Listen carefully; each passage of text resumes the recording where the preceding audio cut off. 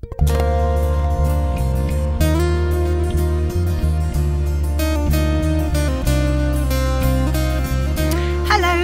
the 4th of May today, or Star Wars Day as people call it, and I've just got down the allotment today. As you can see, it's just the most glorious day. We'd had a load of cold weather and now the heat seems to have come back, which is absolutely fabulous. At the moment, and it's only just gone 10 o'clock in the morning, it's about 16, 17, 18 degrees. It's supposed to get up to like about 19 today, which is fabulous. Now I've come down here and I'm just about to go and start to dig a bit more of a bed over there to plant some more carrots and some more onions, and I've just come over to get some water, and I've just had a wonderful surprise when I've seen my asparagus bed. I haven't been up the allotment for 10 days possibly, and there was no asparagus showing whatsoever, and I've come up today and it's just given me the most wonderful surprise. The asparagus I sowed from seed about 3 years ago. I did make a little video when I did that. It's a long way back, I can't remember when. I planted it out into the soil, and you can't harvest it for about 3 years. If you buy sort of an already, sometimes if you go to a garden centre you can buy it in a plastic cellophane bag.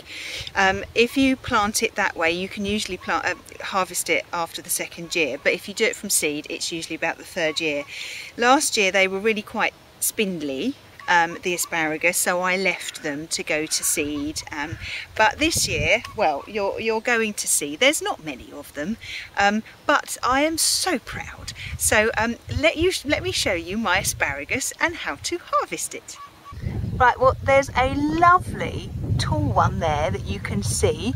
That one I'm going to harvest, and next to it, I don't know if you can see these, there's lots of little ones on their way, so hopefully they'll start to come up soon. There's some little ones down here, there's a few more in the front down here, and then if we pan over to this side, you can see some more. There's a lovely one there that I'm going to harvest. This one down here is nearly ready, but I'll give it a little bit longer. And then there's a lot more little ones, loads more little ones here that will be ready to harvest in maybe about a week's time. There's another lovely one just possibly out of shot. It's about here. There's this enormous, huge one here, and there's another one over there, and there's lots more at the back here coming. So let's harvest the first of the asparagus. Right, now I'm going to do this really big one here. I will harvest most probably about half a dozen. Now normally you harvest it with a knife, but I didn't know that my asparagus was coming up, so I'm not going to be able to harvest it with a knife. I'm going to have to use the shears instead. So all you do is you have to harvest it just below the surface of the soil. So if you do have a knife, you should just be able to just get in through the soil, but because I'm using my shears, I'm going to have to dig just a little bit. It's not far down. Be careful not to disturb any of the others that are growing near it, and then all you need to do is just cut it off, and then we'll cover that up, and then lots more will start to grow. So there's one. And let me harvest some more. Right, well, I've harvested 4.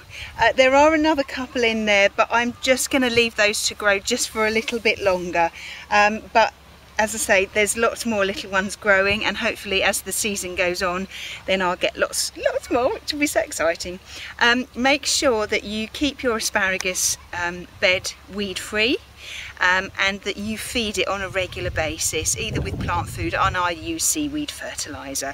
So when I water this, I'll give it another quick weed very, very carefully, because you don't want to cut off any of the new spears that are growing.